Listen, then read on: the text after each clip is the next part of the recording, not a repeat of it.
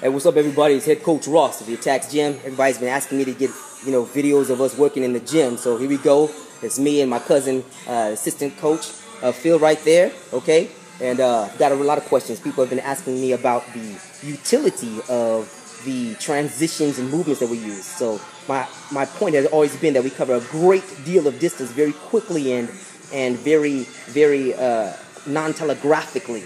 And to emphasize that, we have my cousin, who's over 6 feet tall, about to run these cones, so you can see how much distance he covers. And then myself, who's barely 5'7", I claim that, 5'7.0", but really I'm like 5'6" and some change, but don't tell nobody I told you, all right? And then you see me execute the movements in transition, and you see the difference, okay? All right, we're about to go to work right about now. My cousin's gonna line up by the cones, and he's going to run to the end whenever he's ready. Go ahead. See how many steps he takes. 1, 2, 3, 4. Stop.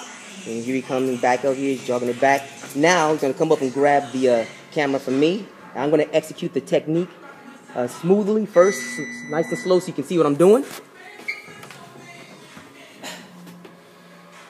Hey, it's your boy Head Coach Ross. Okay, what I'm going to do here, I'm going to transition to the Agayu, Insimamo Agayu, Yanima, which is the Agayu mountain pose. It's Swahili, and it's one of the correct African terms for its position. You guys have been misinformed about it. You've been told that it's either the esquiva de French, right, in Portuguese, and the other one that you guys call the esquiva lateral is really the interrempo Yanima from Agayu, which means the slope of the mountain. There's a whole range of that. There's a lot more information regarding that in my instructionals. Go to my website and pick it up. I'll show you how to fight and use that technique.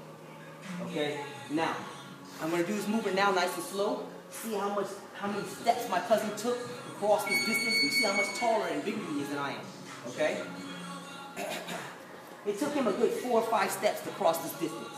What I'm going to do here, smart fighting stance, I'm going to step forward, transition, breathe, hand touching, arm reaching, legs sitting out. Here, pushing out. And I'm covering the same distance. Which is why we use those movements when we're fighting. We're fighting you and do transitional defense, work on you, and then go here, being transition. That's why we're bringing all that energy to you. All of the striking, takedown options, transitioning here. The kicking options, the taking you down, transitioning here, striking, the arm bar and breaking options, the kicking the opponent down. All of these movements are here. All of it is expressed. When we come from here hitting high, here low, hitting the leg, driving back, transitioning, kicking, transitioning. All of this is here. And that's when we don't even have a weapon.